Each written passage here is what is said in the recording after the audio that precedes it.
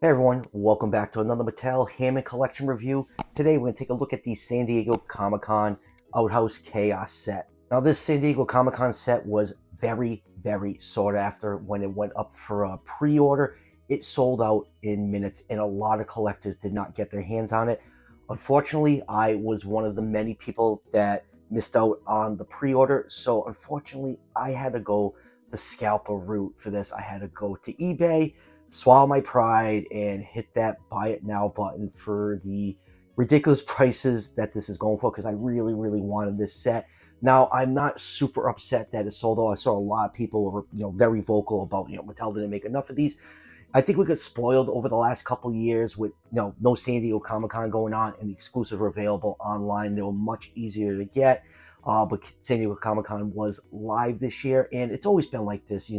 Companies make a limited amount of these special edition exclusives, and that's what they are. They're exclusives. They're supposed to be, not the easiest thing to get your hands on. So I wasn't super upset, that Mattel's not going to make 30,000 of these. So yeah, so I had to swallow my pride and drop a decent chunk of change on it. But getting this in, I don't regret it for one bit. Now the set retailed, I think it was around $80, but yeah, definitely paid a little bit more than that. So anyways, let's take a look at the package before we take it out of its sleeve. It comes in this beautiful sleeve with the Jurassic Park gates. The artwork is absolutely beautiful. You can even see a silhouette of a pteranodon flying overhead. Looking at the top of the box, we got the Jurassic Park logo front and center. Back of the box is the exact same artwork as the front. It just has a little bit of information. Visit JurassicWorld.com, blah blah blah.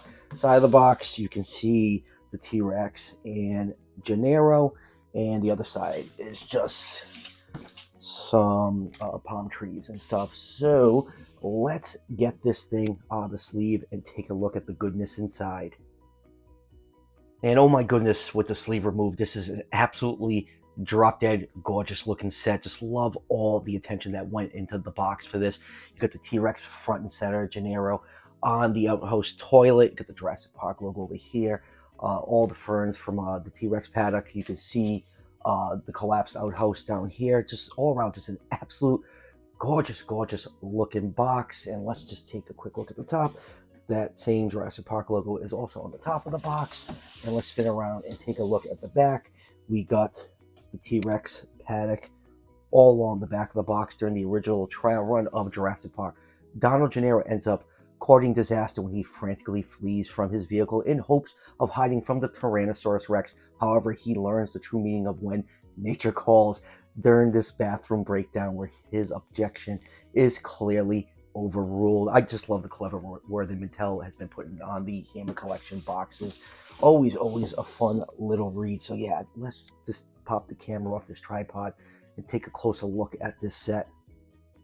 See, the Rex is proudly displayed at the center of the box. Here is Gennaro looking very surprised on that outhouse toilet. In the back over here, we have the T-Rex paddock sign, and you can see some cardboard cutouts of ferns, and then same thing in the background. This set is really cool.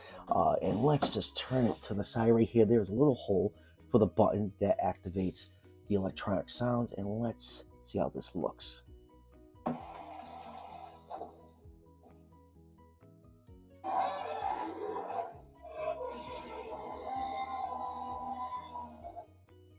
Very cool. You know what? I'm gonna shut the lights off in the studio and do this again with the lights off to get a better effect for this.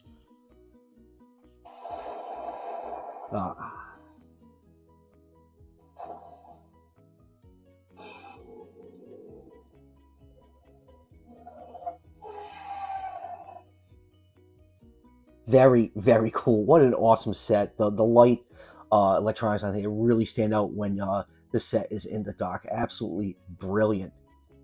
Now this is such a beautiful packaging. A lot of collectors are going to display this proudly on their shelves. It's like it's meant to be kept in the box, but on this channel we don't keep things in the box. So time to very carefully unbox this and take a look at all the contents inside. But before we crack this set open, Let's have a nice group shot of all Mattel's other San Diego Comic-Con exclusives. Yes, the Malcolm one is technically a Mattel Creations exclusive, but let's just take a look at all the brilliant packaging that they did. I will be reviewing this one very shortly on the channel. We got the first San Diego Comic-Con exclusive, the John Hammond one, Ray Arnold, and the very sought-after Dennis Nedry in the Barbasol can. So yeah, Mattel has been really creative with the packaging for these sets, and I absolutely love it. But it's a shame I'm gonna have to crack that Rex open. And here is the set out of the box, and you can see the Rex a little bit more clearly right here.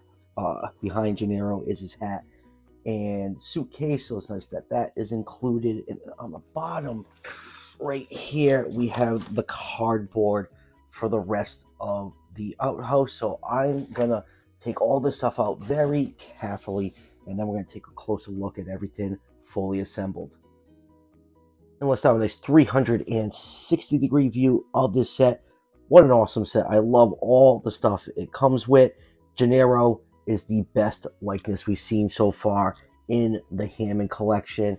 Rexy, she looks great. You know, it's just a repaint of the original Hammond collection Rex.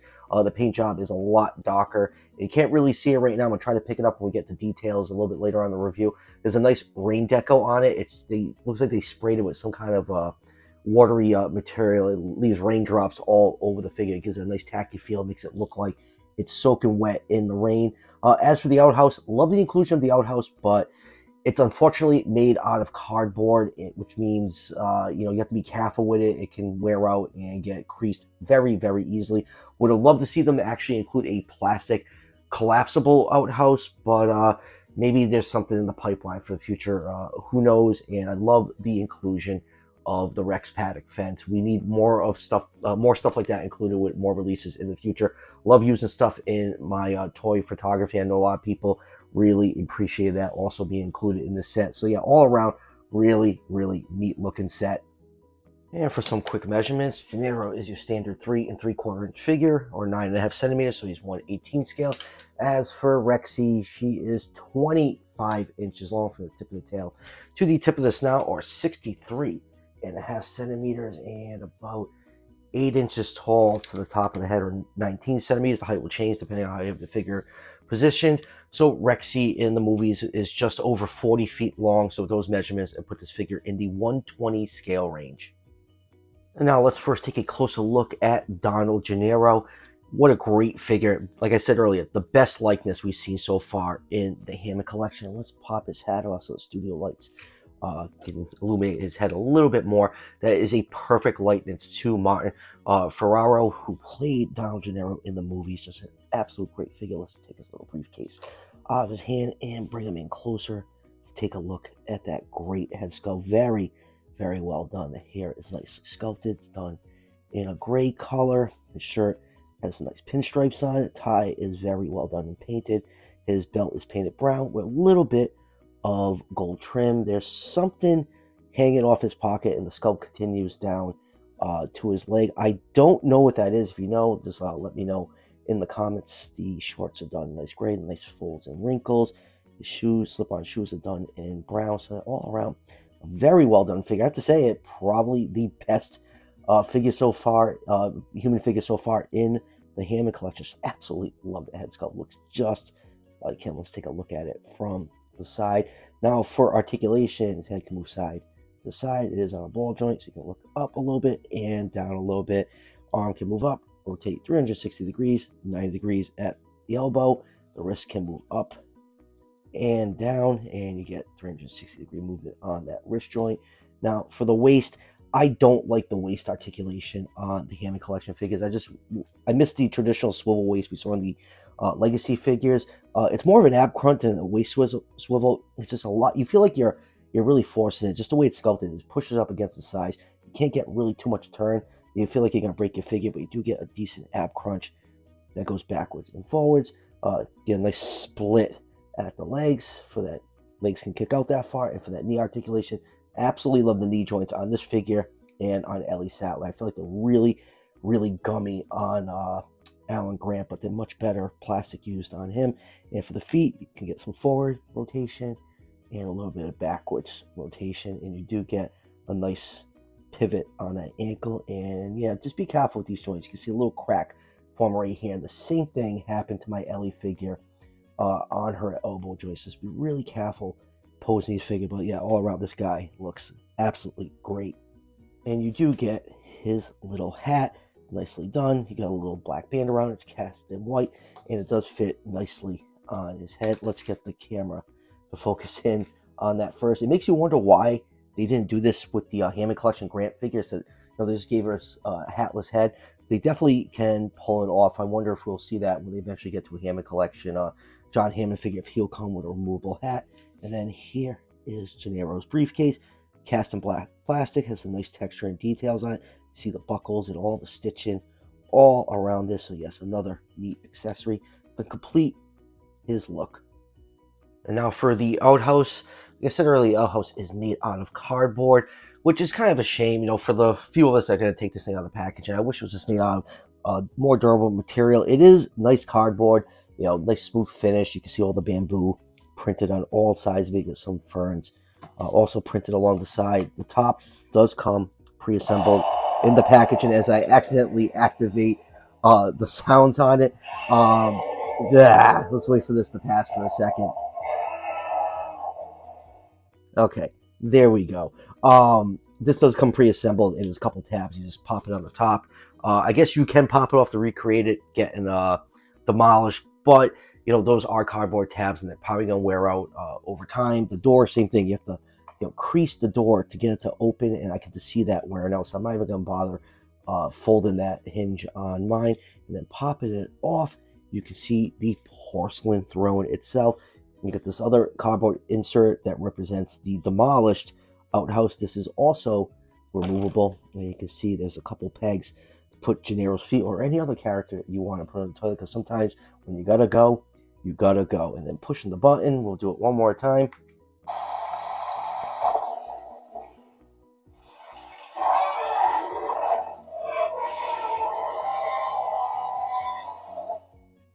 Get a couple different sound bites of Rexy's roar and this light up lightning feature. Now I wish it actually included Gennaro sound bites, like what's the matter, kid, you never had lamb chops. Maybe it's the power going back on and him just screaming no before the Rex devours him. So that is a little bit of a missed opportunity. And you can see those pegs right here. And let's just pop Gennaro on those pegs. You can have them displayed on those, and just get them to sit on the toilet. It'd probably help first if I actually bent his legs before I put him on those pegs, and that will keep him nice and secure while he does his business. So yeah, really digging the toilet. I wonder if we'll ever see this accessory again in the future. Maybe, probably not, because usually when they do these Comic-Con sets, usually when the exclusive accessories don't make an appearance. But I would love to see a fully collapsible plastic Outhouse sometime in the line, because this cardboard is just not going to hold up over time. And the last accessory is the T-Rex paddock sign, which is really nicely done. I don't know if this is like paint smudges or if those white plastic mixed in with the gray, but it is kind of a little bit off-putting. It breaks up all that nice solid gray look. It is definitely plastic swirls. I guess they didn't mix the gray correctly when they were molding this.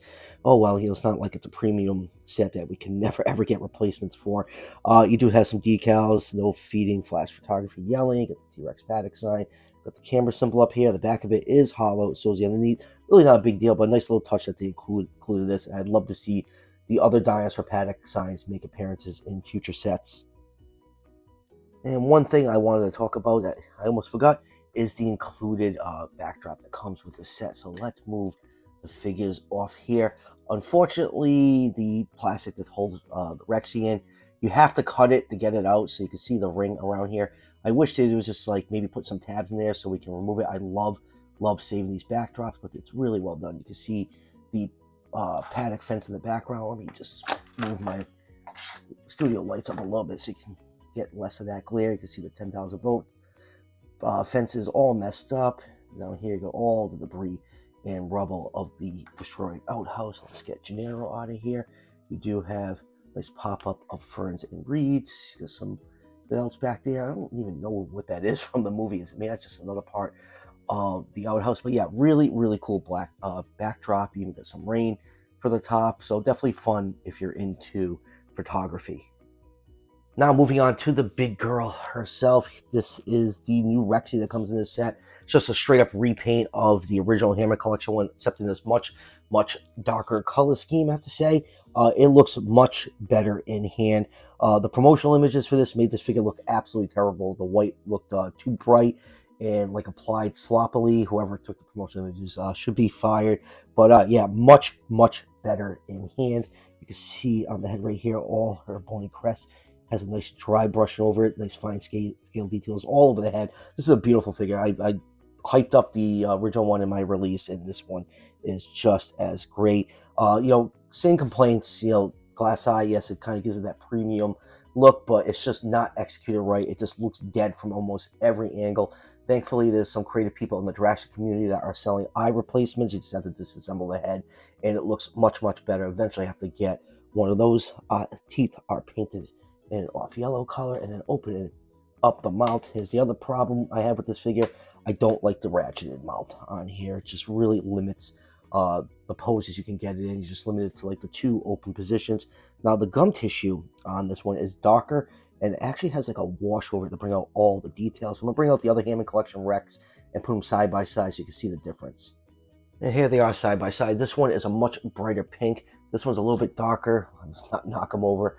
You can see the wash on here. It does bring out the details a little bit better than it does on this one. And since we got our mouth open, you do get this nice posable rubber tongue. You can put in a couple different positions. There's plastic on the lower jaw. That's done a nice glossy color. Same thing for the roof of the mouth. Nice and glossy, some nice details in there. And then along the side of the head, you get all that light white paint that they used on a majority of the underside of this figure, I guess, to give it that nighttime look. And I can see as I move the figure slightly, see all those little specks glistening. That is the rain deco, and it looks much better in person than it does on camera. Let's get the camera focused in on that just a little bit. It's really cool effect, and I really like it. It's all over the body, all the way down to the tip of the tail. And then turn the figure over, you can see all that white they use for the underside. I do have a paint blemish right here. This is the rubber neck cover, and this thing it's just rubbing up against this part right here.